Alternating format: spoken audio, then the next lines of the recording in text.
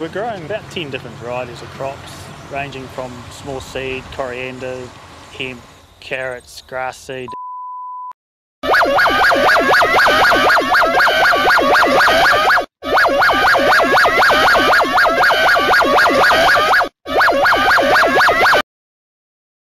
This is not a test. The following message has been issued and authorized at the request of Civil Defense at 9:52 a.m. on the 12th of February 2023. All networks and radio stations have been shut down in order for the following announcement to be played through. The following message has been broadcast to all populated areas within the regions of Waikato, the Bay of Plenty, Manawatu-Wanganui, and Hawke's Bay. May we please have your attention? Approximately 10 minutes ago, the Tongariro Volcanic Center has erupted, sending ash more than 30 kilometers into the upper atmosphere. All urban areas within the region of Manawatu-Wanganui are in a state of emergency and are currently in the process of evacuation. If you are within the region of Manawatu-Wanganui or Waikato, it is important to listen to the following instructions. If you live within a radius of 20 kilometers of the Tongariro Volcanic Center, you must evacuate immediately as pyroclastic flows have been reported to have come from the mountain. Follow local advice from your civil defense or emergency management group as well as other local authorities in order to stay informed on the current situation.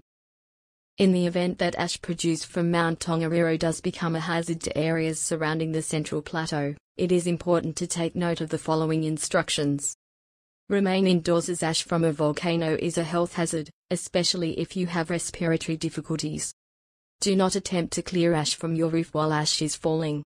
Keep pets indoors. Do not drive when there is ash on the road.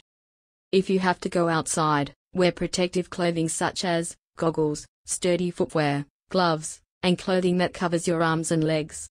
As well as that, you must move pets and livestock indoors or under shelter if you do not wish for them to suffocate in the conditions. Close all doors and windows in order to keep hazardous material from entering your area of residence. Cover sensitive electronics, motor vehicles, machinery, or any other object that runs on electricity which could get damaged by the ash. Disconnect drain pipes downspouts from gutters to stop drains clogging. It is also encouraged to check up on your neighbors, friends, or family in case they may have been affected by the eruption. Civil defense authorities as well as the New Zealand Defence Force will enter affected areas shortly and help evacuate those who may be physically unable to be evacuated. If you are outdoors at the time of eruption, you must seek immediate shelter either within a car or inside a stable building. It is also advised not to make unnecessary calls to other friends as you may be holding up emergency calls.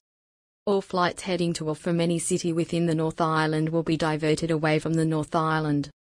All airports will be shut down. Pyroclastic flows have been produced from the eruption. If you are in the path of this flow, you must move immediately as these flows can get as hot as 700 degrees Celsius and you will face certain death.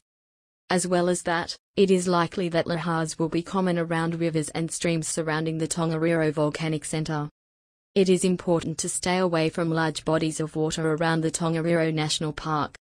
Rescue helicopters will help escort people from nearby trails such as the Tongariro Crossing. This has been an official broadcast from Civil Defense. Please stay tuned for more updates.